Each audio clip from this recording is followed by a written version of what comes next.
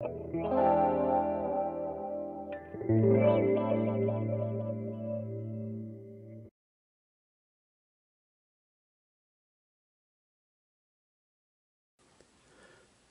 YouTubers, Vegas Cyclone Freak here today.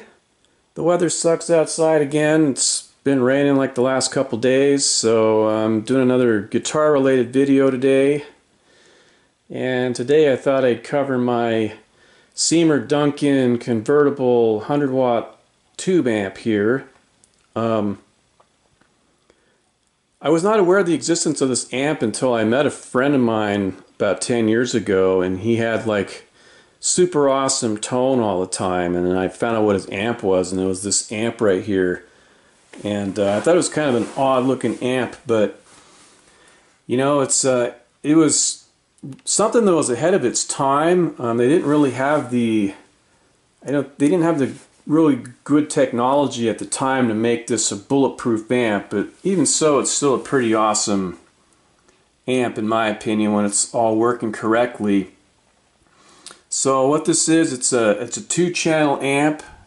Uses a channel switching relay inside, and so it's got 2 sets of controls. It's got overdrive, master volume, and then treble, mid, bass, and then it's got a reverb level control, and then you can plug in a channel selector switch in there, which I happen to have. I'll show you that in a minute. You can also use a regular passive volume pedal to do this so-called variable wattage circuit. What this really is it's kind of like a fancy master volume, like a secondary master volume. It really just controls how much signal can get to the grid of the power tubes. But it does a pretty good job of like simulating like a 5 watt and a 20 watt and etc. amp. I kind of generally like to have it like around in the 30 to 40 watt range. This button here is just a manual channel selector switch. And then you've got a secondary input jack, like you could have a second guitar plugged in here if you wanted to. And then this little RCA jack here is for a load resistor plug, which you can put on the input to change I guess like your input impedance to make it brighter, or you know, brighter or less bright. You can kind of taper the tone of your guitar right at the input. Now this is a 1x12 amp and the power tubes, you can use EL84s, you can use 4 of them, or you can use 4 6L6s. You just have to rebias the amp accordingly. And it's a little hard to see in here, but it uses a 5U4 rectifier tube, and then I've got 4 EL34s in here. And then those 2 big blue can capacitors are the power filter caps, and then there's a series of preamp tubes under here. One of those is for the phase inverter.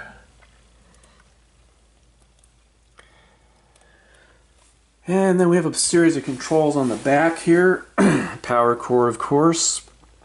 We got a fuse, which it's a 5 amp 250 volt fuse, slow blow.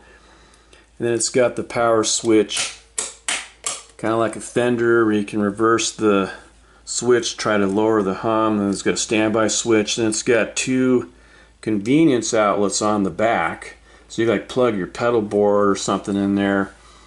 And then when you come over here, you've got an effects loop, which I've never tried to use. And this really cool feature, you can have it's a pentode triode switch, so that'll switch your power tubes from pentode to triode mode. I like the triode mode. It's kind of a little warmer sounding. And I guess it's not quite as loud as when it's in pentode mode. Going from memory on that one. And then they have a few different speaker output jacks. Here you've got a variable damping output, which does exactly what it says. You can vary the speaker dampening by rotating this little pot here. It's also got a 4 ohm speaker jack and a regular 8 ohm speaker jack here. And you can also use a slave cabinet, and then of course here's your reverb send and return lines. There's a reverb tank down in here, which is, I believe, an Accutronics amp. And then it came from the factory stock with a fan, and it blows the air upwards, and then it kind of ventilates the chassis. Because there's some heat generated inside there. You'll see in a minute why. Now I believe that these speakers came with the option to have I think it was an EH speaker or a Celestion Sidewinder. These, I didn't even know about these speakers until I bought this amp off eBay. I had never heard of a Celestion Sidewinder, but it's a pretty cool sounding speaker. This one's 8 ohm, 12 inch, and I believe the 150 means it's good for up to 150 watts. Now, what made this amp kind of revolutionary at the time was the fact that it has these preamp modules inside of it. And so inside of here, when you pull off this cover, well, before I do that, here is showing the two channels. One of the channels is, I'm not sure which correlates to which channel, but it'll show you, so it uses these preamp modules, so everything, either channel goes through module 1. And then, so one channel you'll have module 2 and 4, and then out, and then module 3 and 5 and out, depending on what channel you're on. So, anyways, when you pull this off, you can see inside of here we have these little preamp modules. That's kind of what made this amp really kind of a fantastic idea. You know, you can have this just kind of almost infinitely versatile amp with all the different sounds you can get out of it. And you know, over the years I've picked up a lot of these off eBay, and I actually made a few of my own. I had on my website one time, I had this amp was completely reverse engineered. I had all the schematics for it, all the preamp modules schematics, and the whole works, how you can modify the thing, all these different things you can do. But anyway, so like I'll pull out this one, and you can see this little preamp module. It's like a little self-contained module with a tube. Some of them are solid state. Like this one right here, this hot mod is just a, it's got like a power transistor, and it's like a solid state. So I don't know, it kind of gives you sort of a Marshall-y sound. But anyways, back to this. The kind of the one downside of this amp, which isn't, I mean, it's not a really super bad thing. It's just something you got to work around. But the weak link is how these modules have to plug into these little sockets down on the main PCB. They're not the most secure connection. You know, they can get loose, and the amp can do weird stuff. But generally, I mean, if you know how to deal with this amp, it's not as bad as I make it sound, you know, as far as reliability. Now, I hadn't fired this amp up for quite a long time, and I had my daughter playing her electric through it, and I had this kind of buzzing, hum buzz thing going on, and I couldn't quite figure out what it was. And then later on, I figured, well, I'll take this module cover off and pull all these modules out and put them back in and see if that makes the problem go away, and it went away. And so, I mean, it's pretty simple to you know, it's not as complicated as it sounds. I mean, some people might think it's this big pain in the butt. Oh, I got to take this thing off, pull all the modules out, but it's really, you know, like 2 minutes, you're done. So you just gotta do when the power's off. Let the amp drain for, you know, like it says here, allow a minute to elapse before attempting to change the modules. That's just so you don't get arcing happening from B plus. You know, like these modules here, they all have like a B plus and a ground and a signal path, you know, input, output, and so you don't want to be unplugging these things while you have your amp on. That's a bad idea. You can screw things up. So now back to the modules. I have a whole collection of them here, and apparently when you would buy one, they came in these little plastic containers, like you would when you buy a Seymour Duncan pickup. They come in these little plastic boxes, in, you know, individual pickups. And so I got a few of these original boxes, and I even built a few of these myself, like this one here, the solid state FET module. Someone was selling it on eBay, and I don't remember the story on exactly. I think they sold it before I could buy it or something, but I had the pictures of it. And so I built this one entirely from just looking at pictures. I was able to figure it out, and this one's kind of gives you well, I don't know, sort of like a, depending on what modules you use, I mean, you could get kind of a warmer sounding like jazz chorus amp, or you know, something like that. I mean, that's what makes this amp kind of so neat, is there's just so many sounds you can get by changing the modules. And so they had a whole bunch. I mean, so what do I got here? I have a high gain hybrid and a presence module and a high gain EQ and then a normal solid state IC. These are kind of hard to find. The classic gives you kind of a classic amp sound. Low cut classic. And then I made a classic distortion solid state FET with the one I made. And then see up here I've got classic EQ, the hot mod, another classic, a high gain hybrid. That's a rare bird right there. Trying to find one of those is tough. I looked for one of those for years. I tried making one, but the big question is what kind of, they had a special diode in there, and apparently it wasn't being made anymore. I had to figure out, well, what would be an equivalent, and I built one and it seemed to work okay, but I really wanted to get an original one, and I finally did, like several years of searching on eBay, and one came up for sale and I jumped right on it.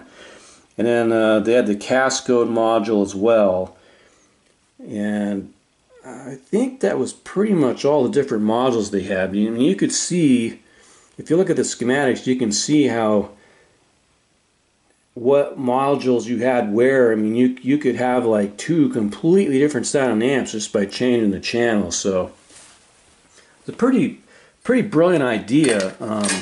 But like I said, the technology they had at the time to use was kind of its weak point. Now, apparently the story behind this amp is Seymour designed this amp for Jeff Beck, who apparently at one time was using these amps, and there's even a guitar player ad with him in there. Oh, I don't know, I think that was about 1987. Now, if I remember right, these amps were introduced in 1984, and they had some problems initially, and some of them had to get sent back to the factory to have some tweaks done to them, and then they had the Convertible 2000, and I don't remember when they stopped manufacturing them. I think it was around like 1992. So for like 8 years they had them, and they had a lot of problems, and I think that's one reason why Seymour got out of the amp business. He was just like, you know, screw this amp stuff, it's been too much trouble. But I don't know if you're aware of those Randall amps that were out a few years ago that had the preamp modules in them. That was a much more elegant and bulletproof solution because you could just plug the module in and there was no kind of sort of cheesy sockets like what's used inside of here. But you know, at the time in 1984, this was the best technology they had to use. So you know, as far as tone, I mean, these things are really great tone machines if they're all working well. They just can sound really killer. And you know, the other thing, they don't sell for very much. People generally ask for between like $300 and $400 on eBay. I don't know what they're going for now, but you know, I believe I got this one for about $325 on eBay about 12 years ago, and it was caked with dust everywhere. I had to clean it up. Now I had put casters on it as well. It did not come with the casters. They're just like the fender casters. Drilled out the cabin and put them on. Now the one downside, if you're going to buy one of these amps, I would suggest that you do a certain mod to it.